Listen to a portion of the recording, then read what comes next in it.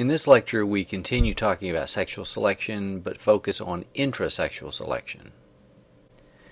Intrasexual selection typically refers to male-male competition. This is a type of sexual selection in which traits evolve for contests between males. This can be direct combat, is the most obvious examples of this, in which males will be battling each other for the rights to mate with females. So think of elk, bighorn sheep, elephant, seals, giraffes. Now giraffes, it might surprise you, but recent data has indicated that the real adaptive function of long necks in giraffes is as a sexually selected trait in males, where males will do ritualized battles with each other trying to force submission of a rival by beating their necks together. And in a lot of direct combat traits, body size is a key determinant in who is going to win these battles. And this leads to sexual dimorphism in species, where males are typically much larger than females because large body size is typically the factor that leads to dominance. And dominance is important. Winners oftentimes monopolize access to females and therefore have much higher fitness. And so there's strong selection pressure to be the dominant, be the biggest, most aggressive individual. And that is seen here with data from baboons, in which in the majority of groups, which is represented on the y-axis here, there's a strong correlation between the male's dominance rank and his ability to monopolize fertile females. So in the vast majority of these groups, the males have 100% or 80% monopolization, and then it drops down from there, but still you can see the bulk of these groups, monopolization is very closely related to dominance rank. There are also indirect contests associated with male-male competition, and this can be as simple as endurance in scramble competition. In European adders, males will travel great distances in an attempt to find fertile females, and the males that can travel the longest distance in this scramble competition find more females and mate with more females. Now, females oftentimes mate with more than one male, and that leads to one of the biggest categories of indirect competition, sperm competition. Males may not be able to completely monopolize access to a female, and in that case, multiple matings are going to lead to competition between the male's sperm for which sperm is going to fertilize the eggs. So males can compete in a variety of ways in this realm. They can compete by sperm quantity. Basically, if fertilization is a lottery process, the male that produces more sperm and uses more sperm in copulation with females is going to have a greater chance of fertilizing more of the eggs. In some cases, some sperm may have an advantage over others, perhaps with timing of reproduction. So in some species there is first sperm advantage, in other species there's last sperm advantage. And this varies greatly among species. And the exact proximate mechanism associated with first versus last sperm is not always known. Black-winged damselflies take a different approach to sperm competition. As is typical where sperm competition is occurring, females will mate with many males, but in the case of the black-winged damselflies, a male will use these sperm scoops that he has on his penis to remove the sperm from any previous male that has mated with the female. And this has been effective at removing, in laboratory studies, between 90 and 100% of any previous male's sperm.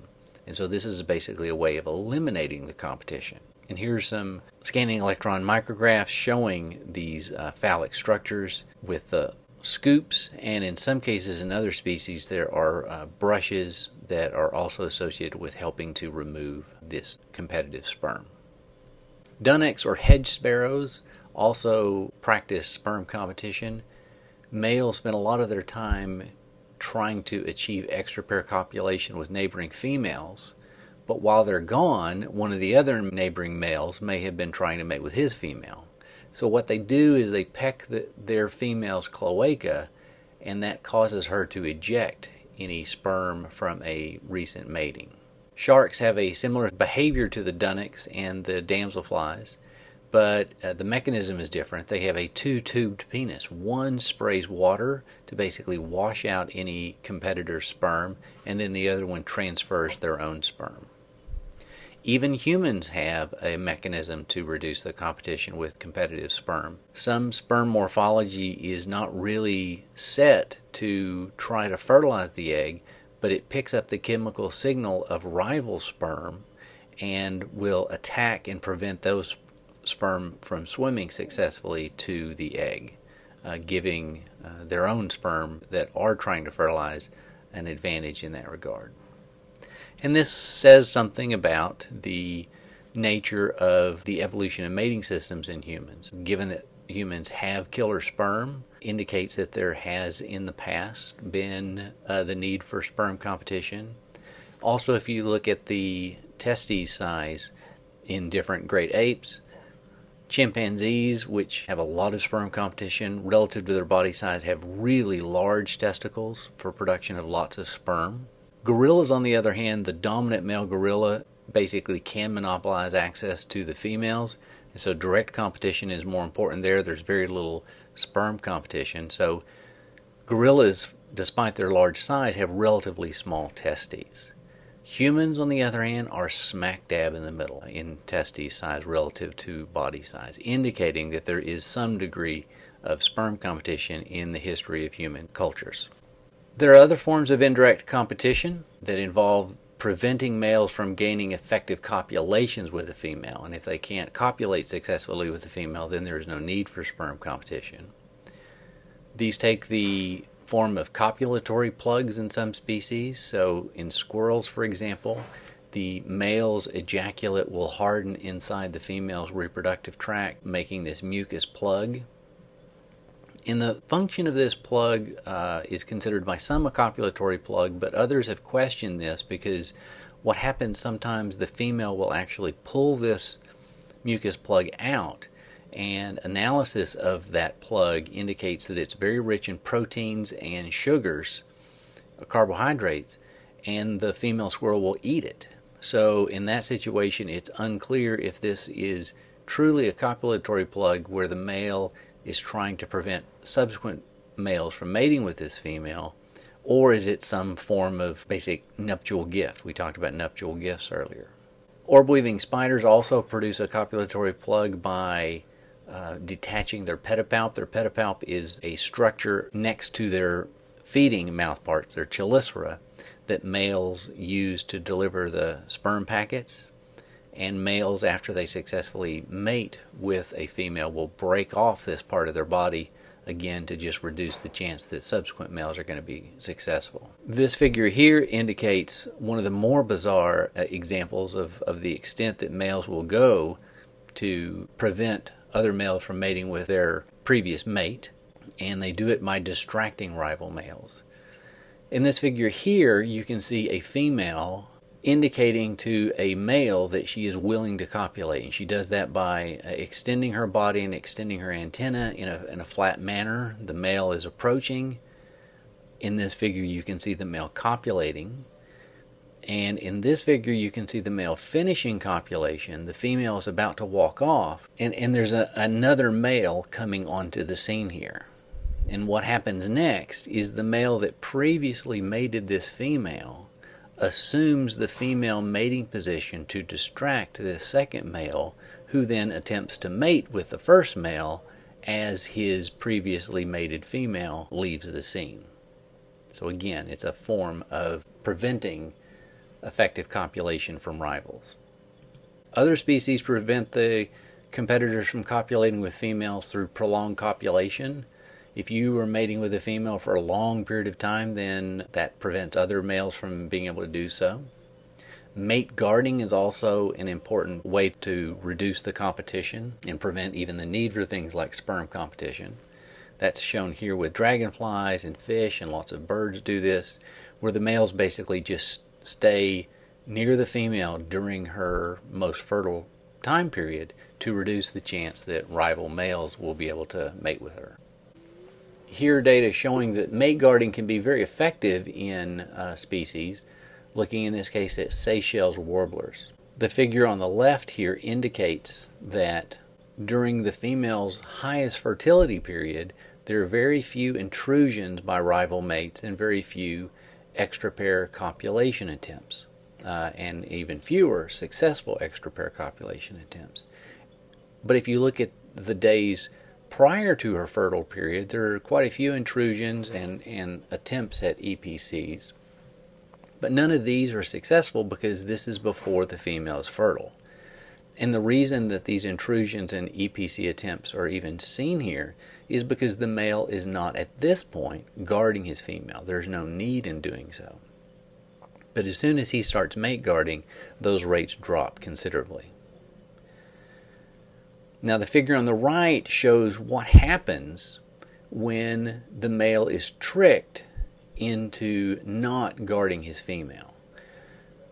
What they did in this situation is they laid model eggs into the nest of the female, making the male feel like he had missed her fertile period. And then during the true fertile period, he had no need to mate guard, and he didn't mate guard. And as you can see, during the female's true fertile period, there were quite a few intrusions and extrapair copulation attempts, and some successful extrapair copulation attempts. So this is just indicating that the females will attract males, but those males are going to be unsuccessful typically if the male is guarding her at the appropriate time. Now from a male's perspective, there are problems with mate guarding. If you're spending all your time mate guarding, that reduces your time to do things like forage. And it also, from the male's perspective, reduces your potential to seek extrapair copulations of your own. And so this is kind of a condition-dependent situation where the threat of extrapair copulation dictates in large part what your behaviors will be. So in Seychelles warblers, territories that are surrounded by a large number of neighboring males, 5 and 6, spend a lot more time in mate guarding, and that means much less time in foraging behavior. Territories where there was much less threat of extrapair copulations, with just 3 neighbors, for example, the male spent considerably less time mate guarding and more time foraging. Let's now talk about conditional mating strategies.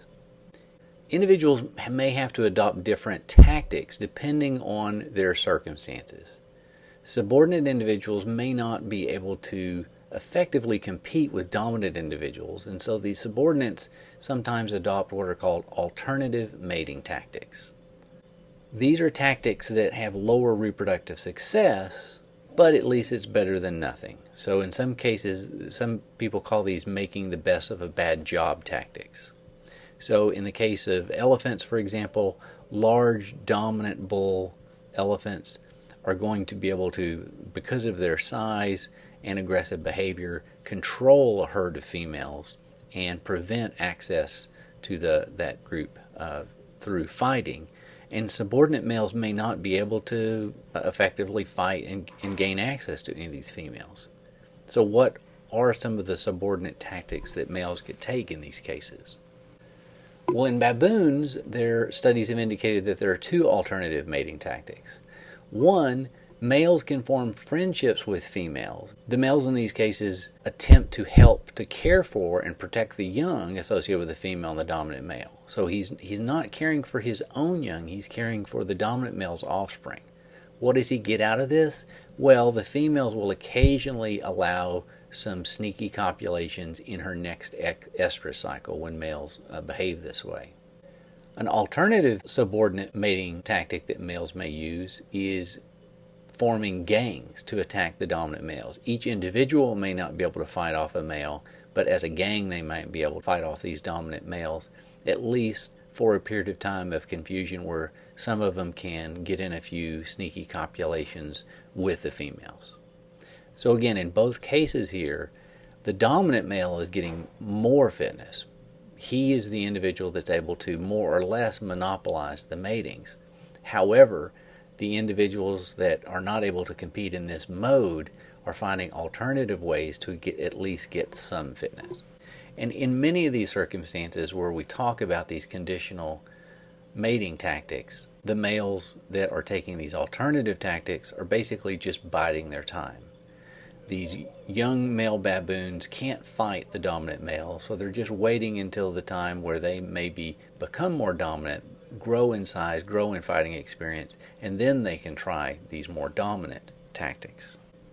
Becoming a satellite male is a very important alternative mating tactic, a subordinate tactic used by lots of males and lots of species. In this situation, subordinate males basically just kind of hang out in the area of competing dominant males. They hope to get lucky in moments of confusion when dominant males are fighting among each other. So in frog choruses, dominant males will be singing, defending individual little territories, trying to attract females. These males may fight each other at certain situations, and if a female comes up at that moment, then the subordinate males can mate with her. Same things happens in bighorn sheep, in squirrels, where there are these chases of males, dominant males chasing females to copulate with the female. Sometimes these males end up fighting each other. The female is therefore open to copulation by the subordinate males. And similar things happens in the scramble competition associated with jockeying for position and mating in horseshoe crabs. Another alternative mating tactic that males will use is small males sometimes mimic females in both morphology and behavior. And what this is a tactic to allow them to get close to the females that are already near dominant males without triggering an attack.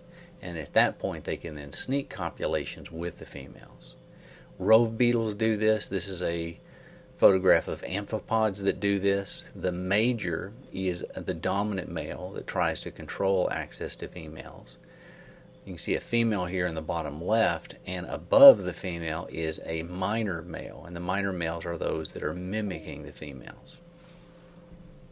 Panorpa scorpion flies actually have 3 male tactics. The dominant males defend dead insects, which is a resource that attracts females, and the females then mate with the males associated with access to these resources.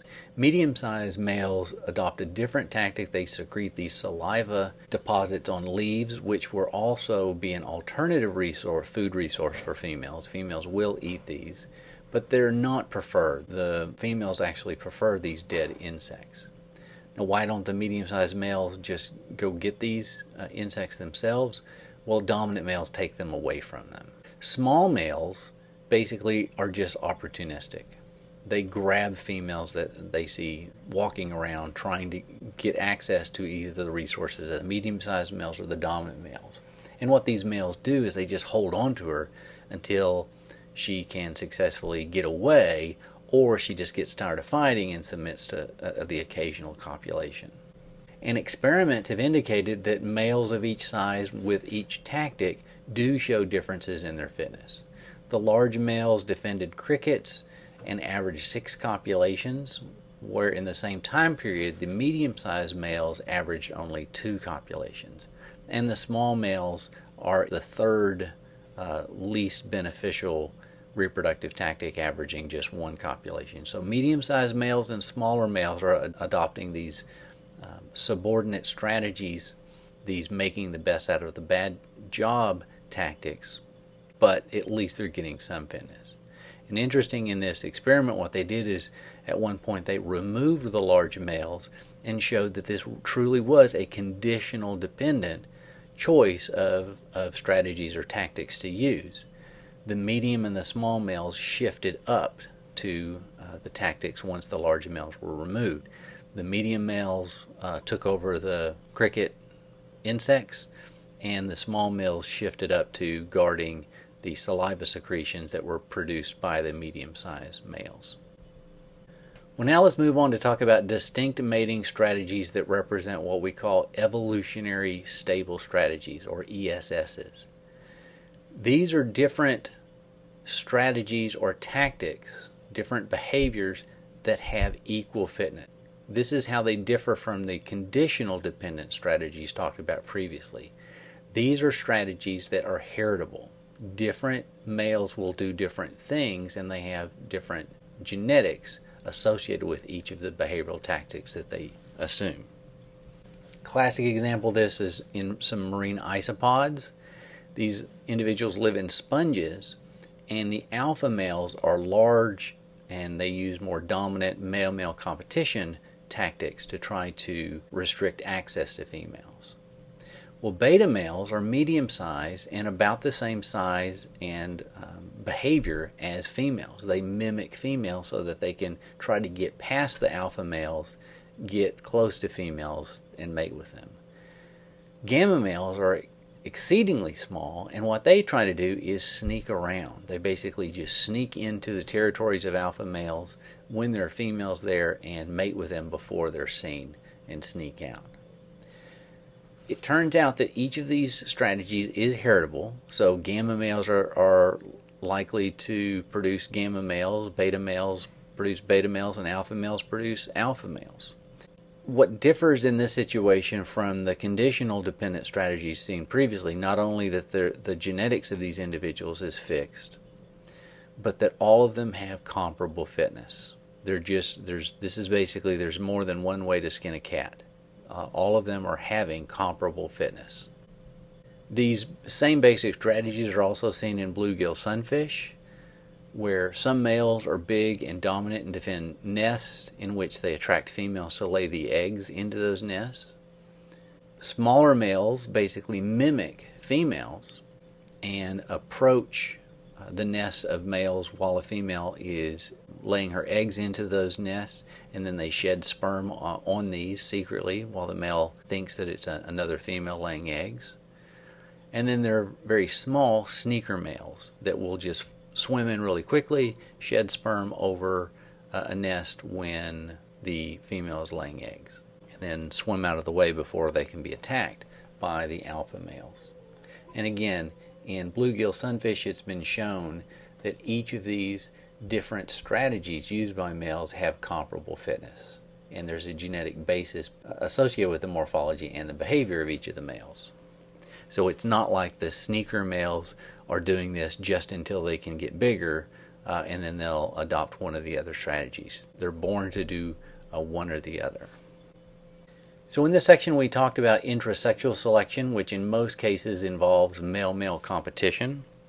And there's strong selection pressure on males to control the number of fertilizations. Remember, the key determinant in male fitness is quantity. The more gametes fertilized by their sperm, the higher their fitness will be. Quality is not typically the issue, it's quantity. Males can compete directly to try to limit the access of other males to females, to try to sequester a harem or a group of females that only they mate with. And so this leads to the evolution of combat traits and body size, where males tend to be much larger than females. But there can also be situations of indirect competition. If males can't successfully monopolize access to females, and females are mating with multiple males, then males basically are still competing, but they're doing so indirectly. This can involve scramble competition for finding more females. So this selects for greater travel ability. So males are still competing, but again, they're competing more indirectly. But one of the biggest categories of indirect competition is sperm competition, where males that produce the larger testes and sperm quantity may have an advantage, or there may be selection for timing of insemination. So in some cases, making sure you're the first, or competition to be the last to mate with a female.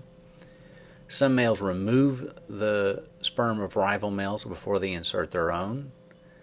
Some species have sperm of different morphologies, some of which are attack sperm that will chemically detect intruder sperm and attack those sperm. Indirect competition can also involve males trying to reduce the successful matings of other males with the female which you have mated with by the production of copulatory plugs, or guarding the female, or having prolonged copulation with the females.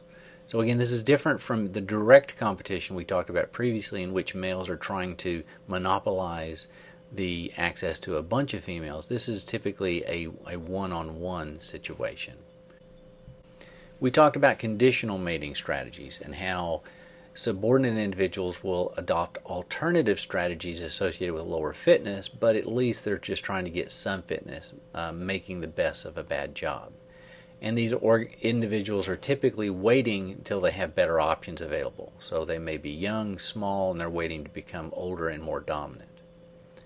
These alternative strategies or tactics can involve being satellite males or sneaker males, mimicking females, or forming gangs of subordinates to overwhelm dominant individuals.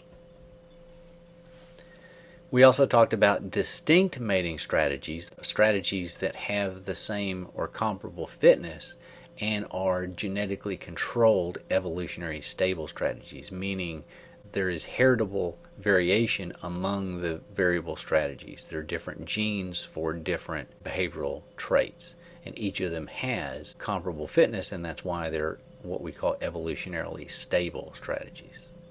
They can coexist in the population at the same fitness level.